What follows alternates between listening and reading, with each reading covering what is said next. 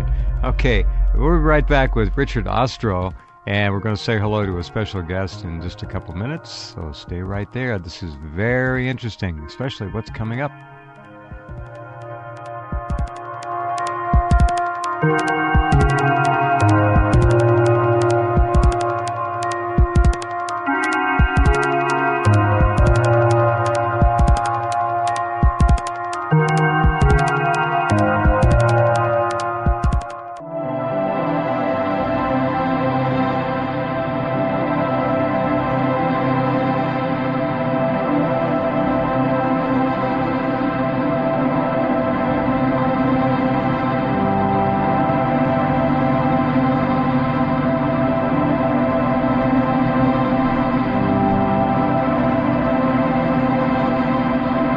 Okay, welcome back. Talking with Richard Ostrow, Carnivora.com, a sponsor of this program. And our sponsors not only believe in exposure and doing well in their business ventures, but they believe in the program.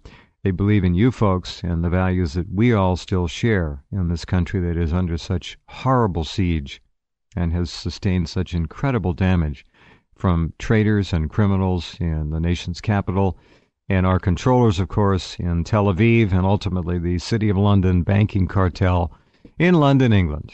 And you know the name of that game. All right, Richard, let's go ahead and say hello to our special guest, if you would. Sure.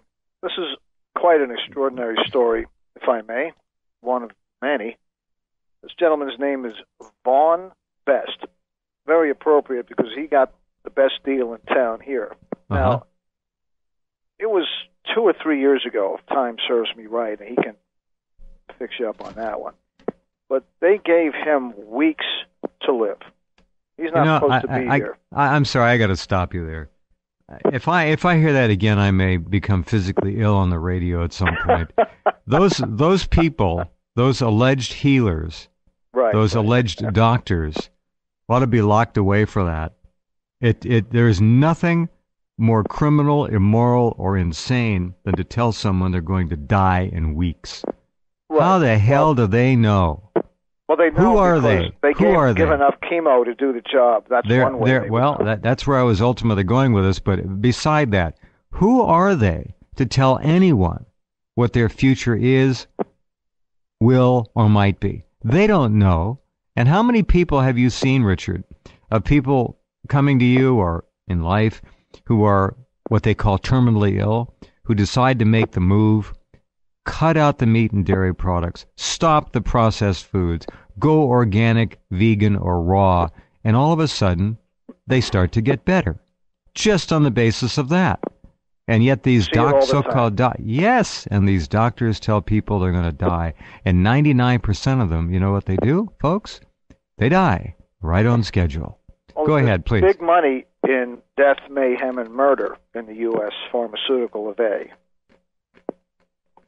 It sure is. So, back to Vaughn. Murder, Inc. Yeah. Murder, Inc., that's right. Good way to put it. People are learning very quickly, and they're pulling together. It's a wonderful thing. So, Vaughn now. Vaughn really was in bad shape. I can't say what it is he had, but let's just say it's what a man contracts at normally an older age much of the time.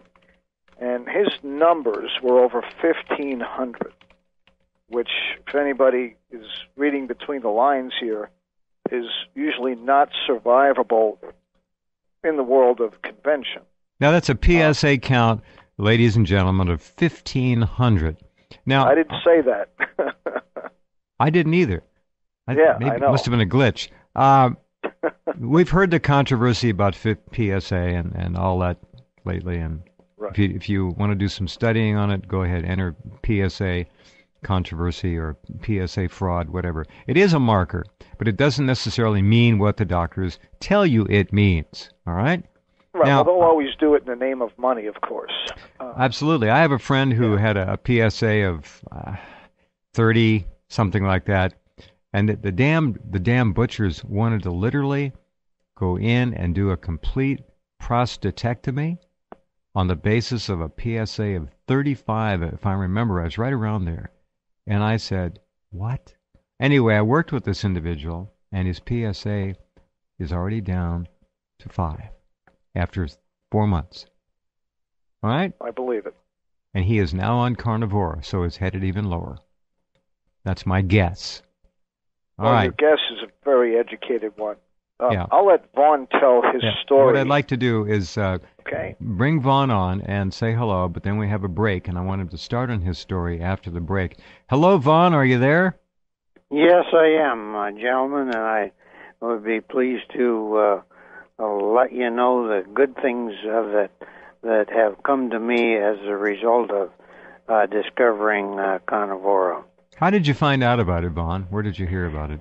Well, I had a job that had a high security instrument on the airplane that flew one of our presidents around, and the fellow that worked for me that had to keep that instrument calibrated, and he told me where he had gone and why, and what was, and then I kind of forgot about it for a long time, and then later it came back to me, and I then called you and got started on it. Called Richard. Yes.